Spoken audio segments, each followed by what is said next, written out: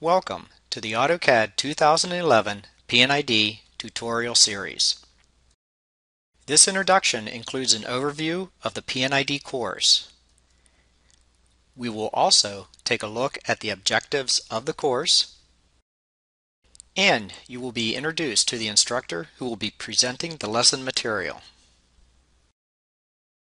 Let's get started by reviewing the overview of the course. This course is designed for users who are brand new to the AutoCAD P&ID and users who are experienced with AutoCAD P&ID and would like to review a particular area of interest.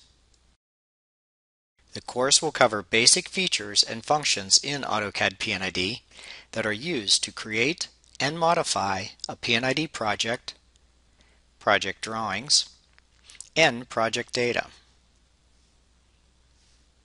The foundation for the AutoCAD P&ID application is AutoCAD. Therefore, the prerequisite for this course is that you have a basic understanding of working in the AutoCAD drawing environment. The course is composed of chapters, which are broken down into individual lessons. Each chapter typically has between 4 to 8 lessons which relate to the topic for that chapter. Basic concepts for AutoCAD P&ID are described, and each lesson within the chapter is presented using demonstrations for the features and functions relating to the chapter topic.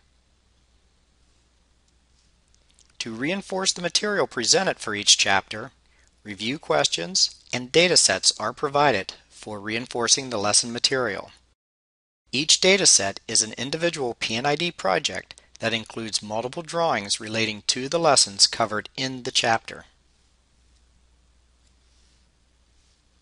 By completing this course, you will be able to work in the P&ID project environment using the P&ID ribbon, tool palette, project manager, and data manager. You will be able to create a P&ID project. You can create and modify P&ID drawings within the AutoCAD P&ID project environment. Manage project drawings using the P&ID Project Manager. You will gain an understanding of the P&ID file structure and how to organize drawings within a P&ID project. You will be able to add and modify P&ID components. You will learn to add and modify basic P&ID components such as equipment, pipelines, valves, instruments, and annotations. You will set up a P&ID drawing for plotting. You will manage P&ID project and drawing data using the P&ID Data Manager. Data in a P&ID project is a key element. You will learn how to access, view, export, import, and report data within a project. You will customize P&ID project and drawing settings. Here you will learn the basics for accessing and changing project and drawing settings for customizing AutoCAD P&ID to meet your specific project requirements. At this time, I would like to introduce myself. My name is Greg Hoover, and I will be your instructor for this course. I have over 30 years of engineering experience, which places my beginnings during the era of BC, or before CAD.